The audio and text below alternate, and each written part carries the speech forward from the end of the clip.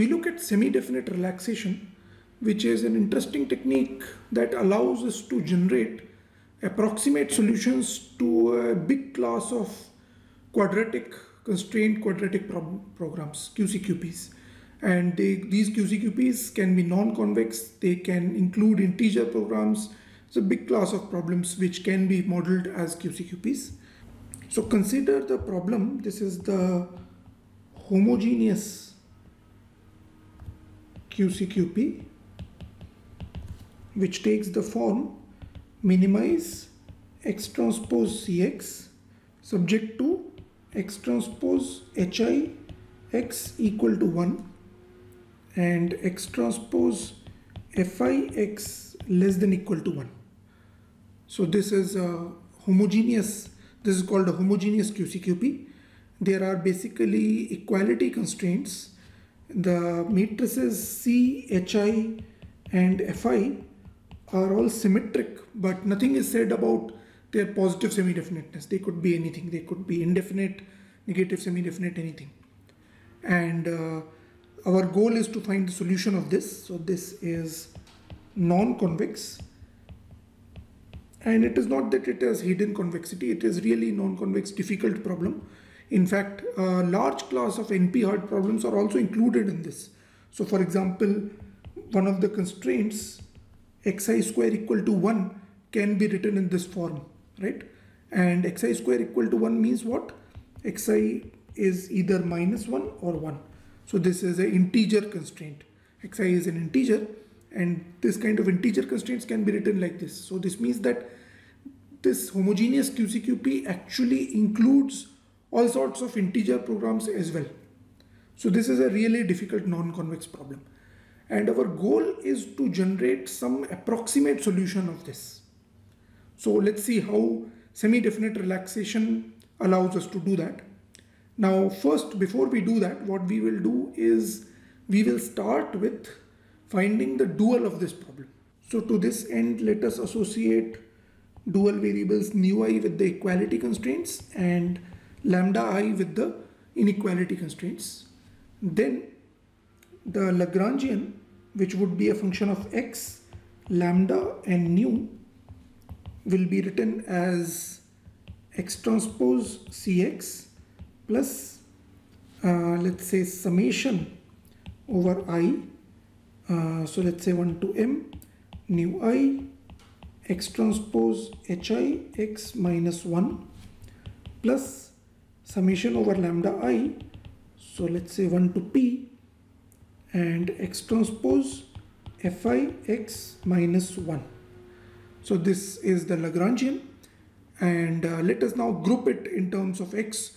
So we can write it as x transpose C plus summation of Hi nu I plus summation of Fi lambda I times x minus summation of nu I minus summation of lambda I. So this is the Lagrangian, and you may recall that the solution of this problem x transpose Ax is basically 0 when A is PSD, but it is minus infinity otherwise. So this implies that this quantity must be PSD. So therefore we can write the dual problem. So let's say that this primal is the objective value, optimal objective value is P, then D is equal to maximum of minus summation nu I minus summation lambda I, and subject to constraint C plus Hi nu I plus summation of Fi lambda I is PSD. And in addition, we also have that lambda i's are greater than or equal to 0 because they were associated with inequality constraints. So this is the dual problem. And what can we say about the dual objective? We know that P is greater than or equal to D from weak duality. We know that P is greater than or equal to D from weak duality. Now what we will do is one more step. We will again take the dual. Note that dual in this case is a convex SDP actually. what we will do is we'll take the dual once more, just to get the form that we are interested in. So let us again take the dual. So for that purpose, let us write this in a slightly different way. We want to write it in the standard convex form, right? So we write it as minus of minimization of summation of nu I plus summation of lambda I, because the minus is taken outside, so maximization becomes a minimization, and then subject to minus C minus summation hi nu I minus summation fi lambda I is negative semi-definite, and likewise minus lambda I less than equal to 0, although we'll keep the last constraint implicit. So then now we have the dual in the standard form. Let us write down the Lagrangian. So the Lagrangian is L of lambda nu, and then we have to associate a dual matrix dual variable with the inequality constraint. This is the negative semi-definiteness constraint. So let's associate capital X, the matrix capital X, with this. So the Lagrangian becomes summation of nu I plus summation of lambda I minus trace of Cx minus summation of nu I times trace of hix minus summation of lambda I times trace of fix, right? And yeah, so that's the Lagrangian, and now we need to minimize the Lagrangian with respect to lambda and nu. So for that purpose, let us group up this thing. So we obtain that for I equal to 1 to m, nu I times 1 minus trace of hix. So that is one term plus summation of lambda I equal to 1 to p times 1 minus trace of fix, and then we have minus trace of cx. So that is our objective function, and we already know how to minimize these. These are all separable in nu I and lambda I. So we can directly write down the dual problem, which would be maximum of minus trace of Cx subject to constraint trace of hix equal to 1. And when we are minimizing with respect to lambda I, observe that lambda i's are greater than or equal to 0. So they should be multiplied with something which is also positive, otherwise the whole thing will go to minus infinity.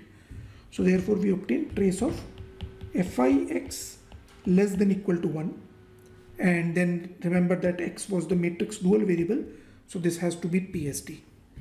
So this is our dual problem. Now if you look at the D, it was defined as minus of this, so we would define PD as minus of this. So we can basically write it as minimization of trace of Cx, right? So PD can be written as minimization of trace of Cx subject to constraint trace of hix equal to 1, and then trace of fix less than or equal to 1, and x is PSD. So this is the dual of the dual problem. Now what can we say about the dual of the dual problem? Remember that P is greater than or equal to D by weak duality, and this PD, which is the dual of the dual, is, so D is greater than or equal to PD. So this implies that P is greater than or equal to PD. So this means that the objective function here, objective value here, is less than what we had in the original problem, which was this one. So we have two problems which look sort of similar, and one of the problems has an objective which is less than the other. So what is the link between these two problems? Now to understand that, what we can do is we can try to see how they are related. So let's say in the original problem we denote, so let us say that in the original problem we say that x is equal to x transpose. So capital X is equal to x transpose. Then you can observe that x transpose Cx is nothing but trace of Cx, right? And x transpose hix would be trace of hix, and then x transpose fix would be trace of fix. So this means that the right hand sides in this equation, in this, or the objective and the functions, the constraint functions, they are all linked like this. And the only difference between the two problems then is, in the original problem we have this constraint, and in this problem we have the constraint that x is PSD, which was not there in the original problem. Now obviously x transpose is also PSD.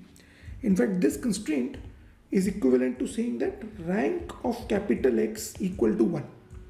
So why are they equivalent? Because whenever rank of X, capital X, is equal to 1, you can always write that X as some small x times small x transpose. So whenever rank of X is equal to 1, we can always do this decomposition. So these two are equivalent. So what is essentially going on here is that we are, in the original problem we had this constraint, these are all linear in X. Note that these are all linear in X. This is a non-convex and difficult to handle constraint, because it is saying that the rank of a matrix is equal to 1. It's a non-convex kind of constraint. What we are doing essentially in this is that we are converting or relaxing this constraint into this constraint, that X is PSD. So this is the relaxation that we are doing. We are taking a non-convex constraint and we are relaxing it, which means that we are increasing the objective, the domain of X, or the values that X can take, the constraint region, we are increasing it. That's the meaning of relaxation. And that is why the objective is decreasing, because we are relaxing, the constraint region expands, so the minimum can go further down. So the relaxation is that rank X equal to 1 becomes X greater than equal to 0. And this is exactly the semi-definite relaxation. Right? So we have seen two intuitions for this. One is that we can write X equal to small x times small x transpose and then relax. Then we obtain SDR. And the other intuition is that it is the dual of the dual. So that is the second intuition. And so we have relaxed it and we would be able to obtain capital X. But one major issue with relaxation, it does not always help us, because there is one step remaining. What is that step? It is that how do we recover X, right? So capital X is obtained. If we solve the relaxed problem, then we obtain capital X. But how do we recover small x? Now, there are two basically cases. Case one is that suppose that the X star, which is the solution, suppose X star is a solution and X star satisfies rank of X star equal to 1. So there are two scenarios. So if rank of X star is actually equal to 1, we relaxed it that X star should be greater than or equal to 0, but we suppose somehow we obtain that rank of X star is actually equal to 1. Then actually we don't need to worry too much, because our relaxation did not hurt, because we finally obtained the solution which is rank 1, and we can obtain X tilde as follows. So we can obtain basically X as follows. So we can say that this is the eigenvalue decomposition of X star, and then all we need to do is take the non-zero eigenvalue. There's only one non-zero eigenvalue and the corresponding eigenvector, and that is our X star, right? So sometimes even when rank is not equal to 1, what people do is that they take the largest eigenvalue. So they take the largest eigenvalue, and that also works out in many cases that it is approximately a good solution. And the second scenario where this works out is that when you have xi square equal to 1 kind of constraints. So x is either plus minus 1. So xi is plus minus 1. So in this case also there is a scheme which is called randomization. So there is an approach called randomization through which we can obtain like a feasible solution, feasible x. So what we can do is we can generate x tilde as normally distributed with zero mean and covariance matrix X star. We can always do that because X star is PSD. We know that X star is PSD. So covariance matrix has to be PSD. So we can generate multivariate normal with this distribution. Now this kind of generation is very easy. You can easily generate tens of thousands of normal distributed random variables with a given X star. Then what we can do is we can set Xi as a